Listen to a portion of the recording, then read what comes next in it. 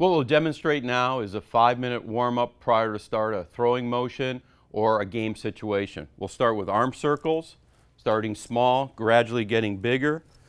On each one of these are 10 repetitions. So we'll do 5 in one direction, 5 in the other. The next one are arm hugs. Bring the arm across the body. Care is given so the arm does not go beyond the plane of the body or beyond your shoulder. Next ones are arm swings overhead, alternating arm motion, getting a nice stretch on your shoulder, lats.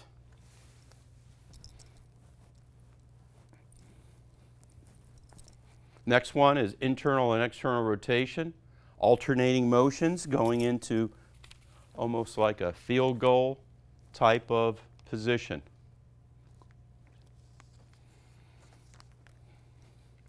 Next, we'll start with some trunk flexibility, side-to-side twists, shoulders, rotating from right to left. Each stretch is done for 5 repetitions. Next are side bends, stretching the oblique muscles, the abdominal muscles.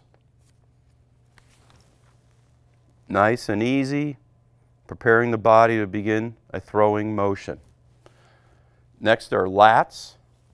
The latissimus dorsi is a powerful muscle that internally rotates and is important in the acceleration phase of the throw and often gets tight. This stretch is done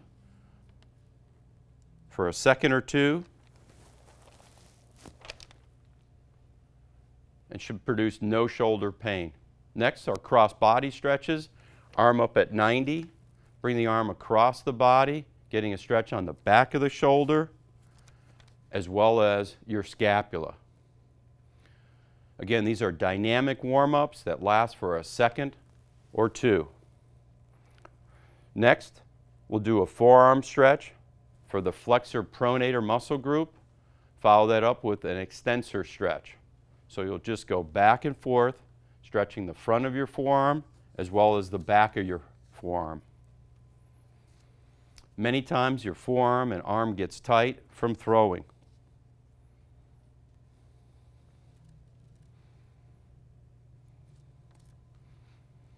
Now that the stretching is done, we'll progress to some TheraBand resisted types of movement.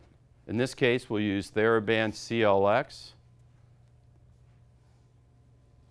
And I'll start out with internal and external rotation down at 0.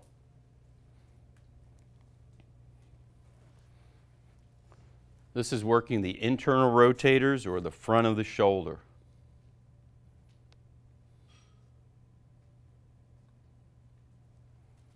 After internal rotation, now we'll go to the back of the shoulder, posterior musculature, the external rotators. Good posture, stand up nice and straight, and you can place your opposite hand at your side to be sure that your arm doesn't fly away from your body. Next will be internal external rotation up at 90 degrees, so up in the throwing position. 10 repetitions, nice easy motion, easy resistance is performed.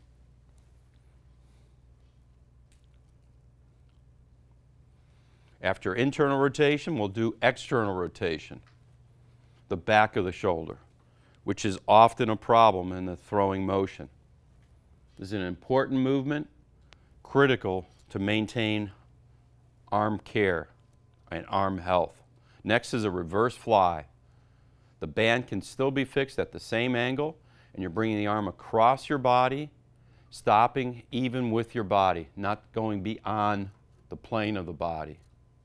Nice and easy type of motion, works the scapular muscles, the back of the shoulder, and is critical, again, to maintain strength in season. Next is the fly motion itself, coming across, working the pectoralis major, as well as the anterior deltoid and latissimus.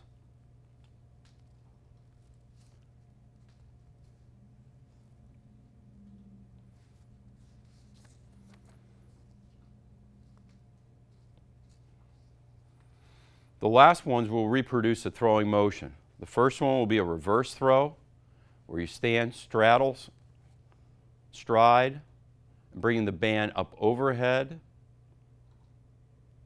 creating a strengthening type of movement, again on the back of the shoulder and scapula and trunk. 10 repetitions are performed. Nice easy pace, enough to warm up the arm. Next, turning around, you'll go into the throwing motion itself using the band.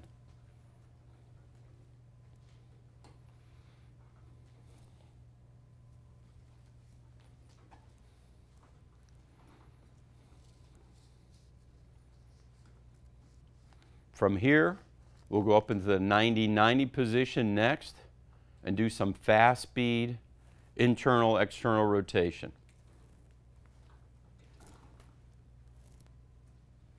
Good.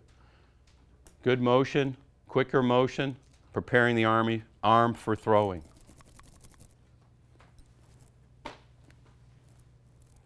Lastly, once the arm is warmed up, start tossing with a baseball. Nice, easy to begin with, about 25-30 feet, gradually going to 45 feet. Crow hop, use your legs, your trunk. Nice, easy tossing, increase the distance. We recommend 45 feet to 60 to 90 to 120 feet.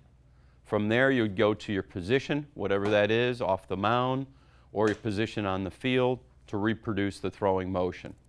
By doing these exercises, it prepares your body to pitch, to play, and to play healthy.